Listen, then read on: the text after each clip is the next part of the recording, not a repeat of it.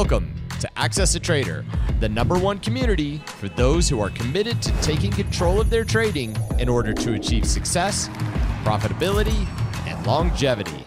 Thank you for joining us. Here's Dan Shapiro to help you find your edge, master your process, and own your future.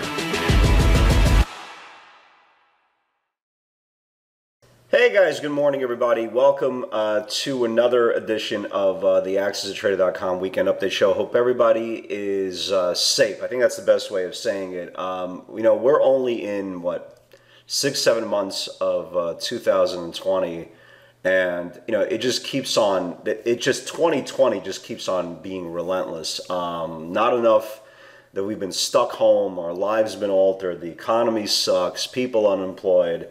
2020 is unfortunately the gift that just keeps on giving, and we just want to send it back. I was one of the, if you haven't seen, if you don't live in the Northeast or the East Coast, I haven't recorded a video in 3 days.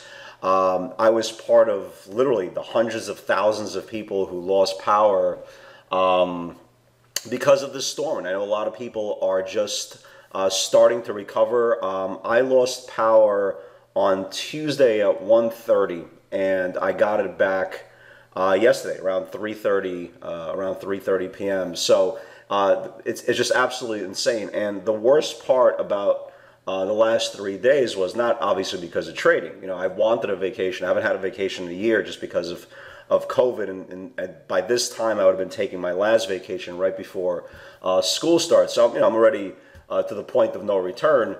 But I've been wanting a vacation. This wasn't the vacation I was looking for. And the worst part of the last 3 days or so wasn't the power outages. I didn't mind that. Okay, it's summertime. We were outside, most of the time anyway. I was playing ball and this, that, the other thing with my kids. So that wasn't the issue. The biggest problem the last 3 days, I was literally in the presence of my mother-in-law nonstop every time I was home for about 3 days straight. And at that point, a man is about to break. So thank you for the electricity gods and New Jersey Power and Light and everybody else who helped out to restore power.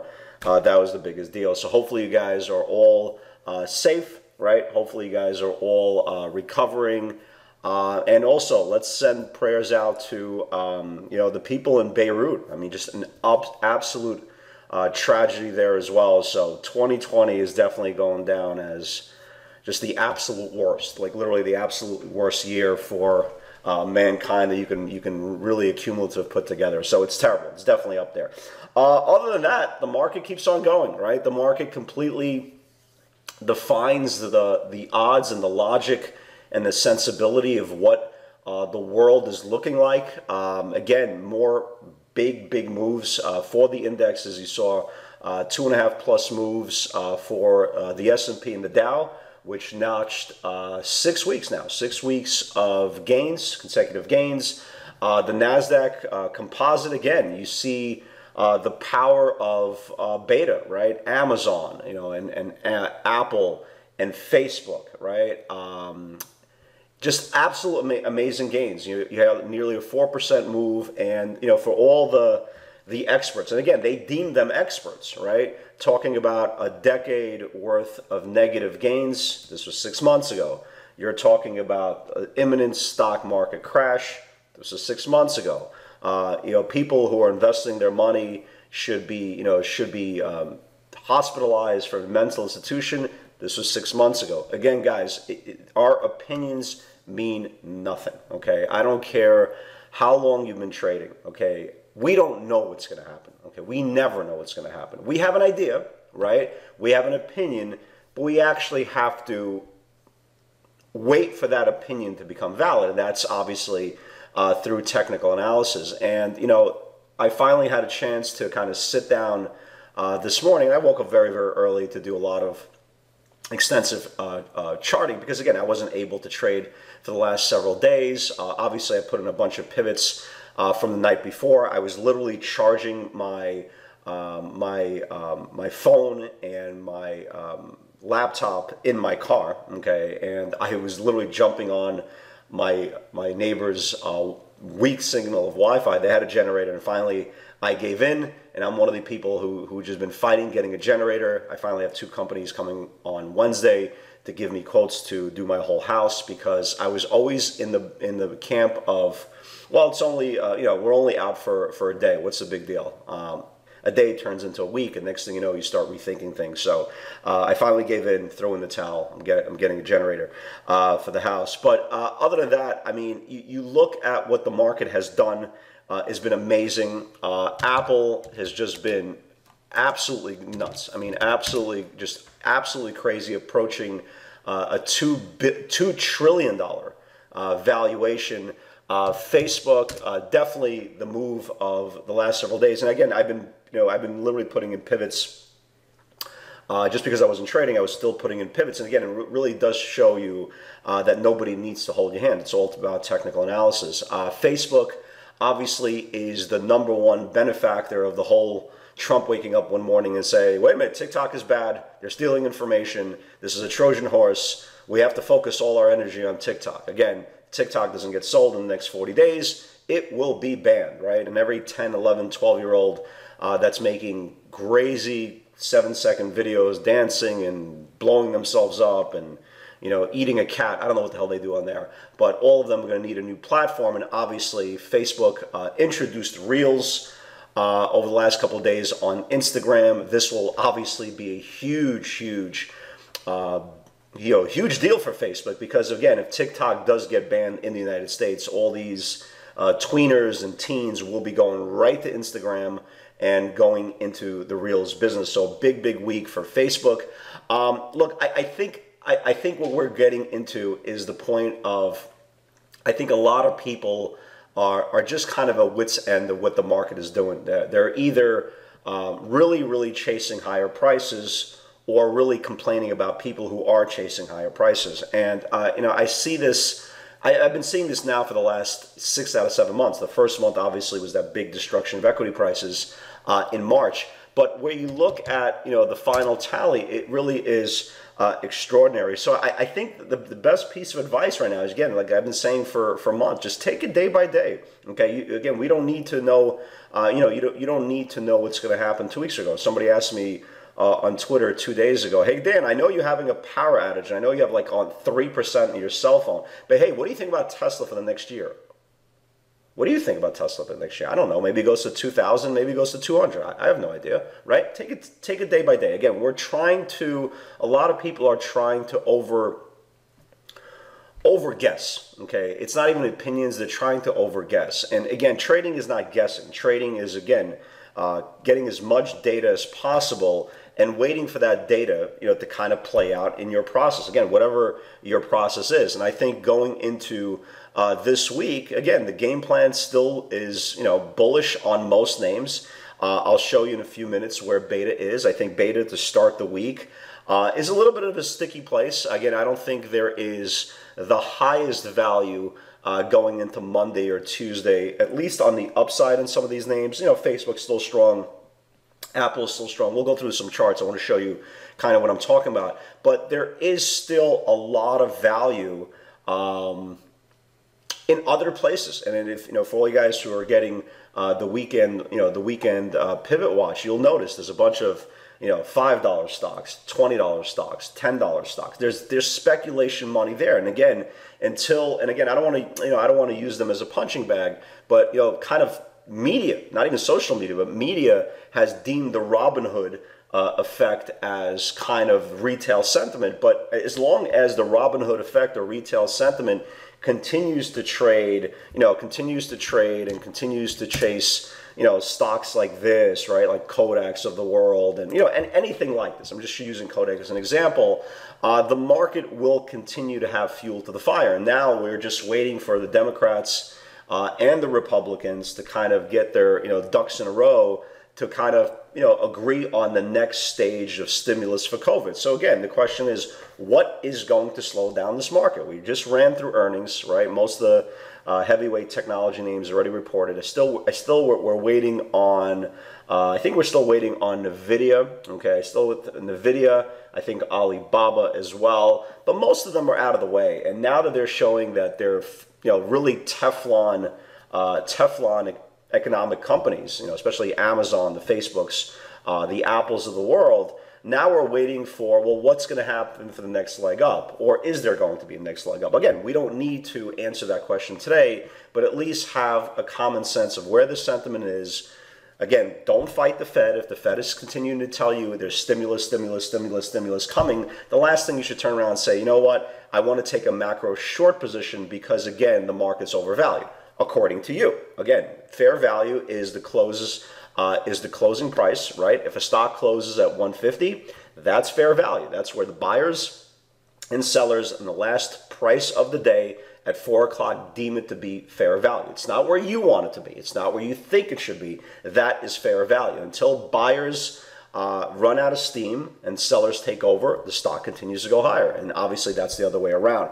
So going into this week, and I want to kind of show you some indexes to say where they are compared to where beta is. I want to kind of show a picture. For the week, again, strong move for the NASDAQ, driven obviously by technology shares. Again, Facebook, Amazon, Apples of the world. Again, what I saw Friday, and I did extensive chart work this morning.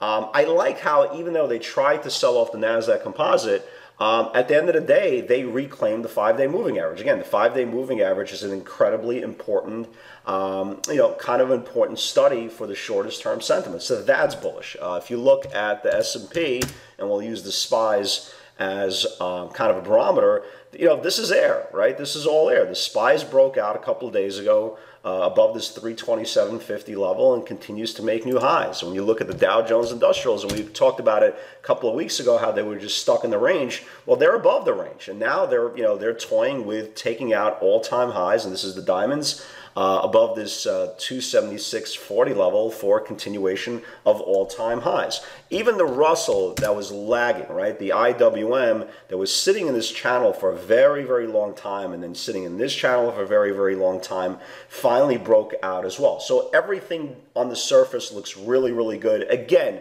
we don't trade based on the scoreboard. We trade based on sentiment. So again, I want to give the bulls the benefit of the doubt.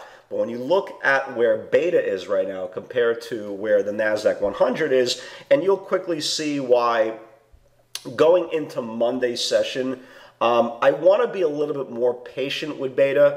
I thought, first of all, I got a ton of great feedback. I was putting in pivots Wednesday, Thursday, and Friday, even though I couldn't trade. Phenomenal moves. And we'll show you, especially Thursday with Apple and Facebook. Phenomenal. Absolutely phenomenal. And that spilled over into Friday's session with Facebook. But again, when you look at where these stocks are right now, and again, I'm not trying to put water on this hot fire. I'm just saying where reality is. And this is, I think, a week, at least the start of the week, we should definitely pay attention to smaller price names. I'm not talking about small caps, but smaller price names that are not beta. Of course, you're going to have some value to the beta side. We always will, just because of the measured potential of the average range of the channels. But macro-wise, I think there's better money flow, at least at the early part of the week in other places, okay, until stocks start to confirm channels basically back to the upside or to the downside. Obviously, what's been working really, really, really well, and I've been speaking about this into nausea, especially for all you guys who are who have smaller accounts, right? And again, that's not really my business. I'm not the person to, I can't tell you how to build a small account. I have no idea. Okay, I have zero idea. Somebody told me, if somebody asked me a year ago, 6 months ago, hey Dan, if you had to take $5,000, can you turn it into 50? No, I wouldn't know how. How do you turn $5,000 into trading beta? What am I trade 4 shares of Tesla? I don't know how to do it, so I'm not the expert. Go to social media. They'll tell you how to turn $500 into $5 million. I have no idea how to do that. So I give you guys a lot of credit who are trading with smaller accounts.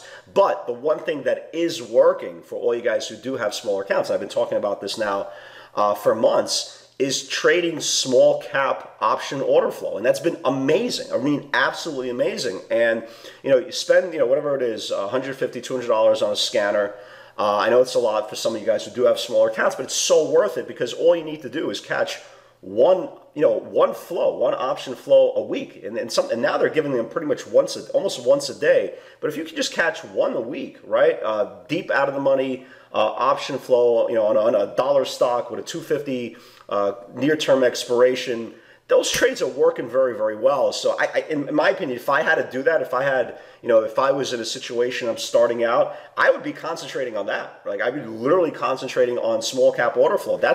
And for what we've been having really, really great success. I've been tweeting these things nonstop, and they've been popping 15, 20, 25 cents. Some of these things have been gapping the next day, really, really strong. So again, I'm not one of these guys who, I have no idea how to turn a small account to a big one. I have no idea. But if I had a small account, hell, that's what I would be doing. I'd be investing in an option scanner. It's like and start trading option order flow. That's the highest probability that I've seen to trading these small cap markets. But going into this week, again, I am kind of delta neutral to a little bit positive on beta. Everything else, I am still positive. Again, the key close on the Qs obviously is going to be below the 5-day. As long as it stays above the 5-day, it's going to be very, very bullish. At first close below the 5-day, obviously starts the retracement to lower levels. So let's look at some charts. I kind of want to show you what I'm talking about here. That's why I'm kind of delta neutral on beta. So Tesla, right? Tesla has been a phenomenal trader. It's kind of stuck in this channel here. Again, a lot of speculation. I'm sure you guys have been hearing now for like 3-4 weeks. Speculation that they will be added to the S&P 500. Again, speculation. Everybody's running with it. Is it possible? Absolutely. Again, it really needs to either confirm the top of the channel right over here, or start losing the bottom of the channel right here to get this thing going. So it's kind of stuck in no man's land. Netflix had a chance to break out on Friday. I really, really liked it. I'll show you on the pivot field. It really needed to get above this 511 and it failed. So again, it's back to in the middle of the range. So again, there's no edge there as well. Roku, they reported this week, kind of all over the place. Again, you can see they're kind of stuck in the middle range. Nothing really going on as well. Amazon had a really, really big chance. We had a couple of pivots, really big pivots this week on it, but it really had a big chance to really explode. And if you notice here, it keeps on getting rejected off this 3250 level, right? 3250, 3250, 3250. So you got a triple top here at 3250 on Amazon. So now it's stuck in the middle of the range. Again, it's very positive that, it reclaimed the 5-day moving average, but you can see it's stuck in the middle of the range. Can it take out Friday's low and go lower? Absolutely. But again, as you can see just by your naked eye, it's stuck in the middle of the range as well. BYND came out with earnings. This one, at least you have, this one I kind of like on the short side. 3 days in a row, actually 4 days in a row, it had that move, big move into earnings, and then they sold it off. You have 1, 2, 3, 4 days in a row of higher lows. You can see that. If it just takes out this channel right over here, I do like it to the short side. So that one I will be watching to the downside. Zoom, again, more cases are starting to rise. The question is, again, are you sending your kid to school? Are you not sending your kid to school? Zoom obviously has been a phenomenal performer. The last day I traded was on Tuesday, right? That was the last trade I literally did was on Zoom. I caught it for a really, really nice move, but it's stuck in the middle of the range, right? You can see this is stuck in the middle of the range as well. Again, bullish that it reclaimed the 10-day moving average, but again, there is no macro point of view. NVIDIA, you can see this as well. Really, really big move here. Again, it's kind of teetering. Obviously, I think the value's to the downside if it confirms, but again, it reclaimed the 5-day moving average as well, and you could go through all of them. Shopify, same thing. You'll notice the same thing on everything. Microsoft actually looks good if it could just reclaim this top of the level here. Again, more speculation of them possibly buying TikTok, obviously, is going to fuel the fire to the upside. But again, we have to wait. We can't anticipate that happening. Apple, just an amazing run. Held the 5-day moving average. Again, $2 trillion value. Again, monster. Boeing had a chance to break out this week, and it failed.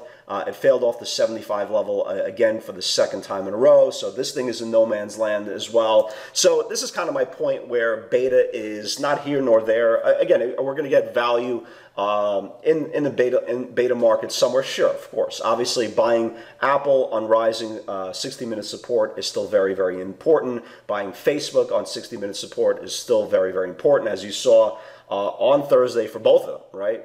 Both of them. And again, guys, I keep on saying this is the highest probability trade in beta. anytime, okay, anytime you see a cartoonish-like move the day before and a stock opens up, opens red, okay, there is an incredibly high probability that the stock will not only go red to green, but just will absolutely explode. And you saw that this week, both with Facebook, and you saw that this week with Apple as well. So again, we continue to watch these things off 60-minute dips, and obviously looking for other places as well to kind of manufacture runs until beta, picks a direction, picks a directional bias. So Friday there wasn't a lot of pivots. Again, you'll see a lot of names just failed at top of the range, but again, you'll see some other names. Again, we see some other names that had, again, some pretty impressive money flow, both on the option flow that gave opportunities. So let's talk about it. So obviously, Amazon, we just mentioned a few minutes ago, 3250 rejection twice, needs to build, never got there. Netflix 511, never got there. Amazon gave the dip. For all you guys who are not in the live webinar, I know my man Joe texted me right away. Amazon dipped to that 450.5 level, and it almost went to red to green, so it was a huge move there. Alibaba still needs to report, never got close to this level. Same thing on Facebook, and this is kind of my point of 60-minute dip or red to green. Facebook 60-minute dip, red to green above 267 confirmation. I mean, look what Facebook did. I mean, it just absolutely exploded. Took out this 267 level and ran to 279. Just an absolute huge move. Again, congratulations for all you guys who caught that as well. Again, Boeing failed for the second time to get to that level.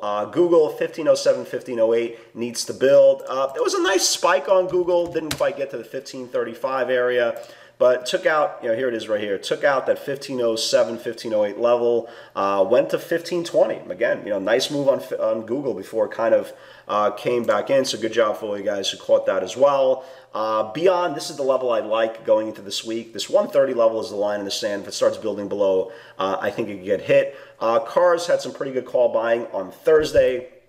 And again, this is my whole point that you don't need to trade pivots on beta to trade pivots. You could trade pivots on anything, on Bitcoin, on crypto, on E-minis, whatever your heart desires, you can trade. You can trade pivots. Cars 925, 930 needs to build. Again, not a huge move, right? Okay, not a huge move, but again, the point is it took out that 925 and went to 966. Again, for all you guys who are trading the smaller price names, is 40 cents a good move on a $9 stock, right? Again, not every single trade needs to be $5. So again, there's value there. Space 19, if it builds below, can flush. Nice move on Space to the downside. Space traded all the way down to 18 and change. Again, I think there's more downside to this thing. Once this thing loses 18, it goes right to 17, right to the rising Bollinger Band. So good move for all you guys who caught Space as well. Noodles, again, had option flow a couple of weeks back. Noodles 755, 760 needs to build. Again, nothing to do with beta, right? There's nothing to do with beta. Just, again, we're trying to put as much value as possible for everybody to take advantage. So here is the 755, and it went to almost $8. Again, 40, 50 cent move on a $7 stock. Is that good, right?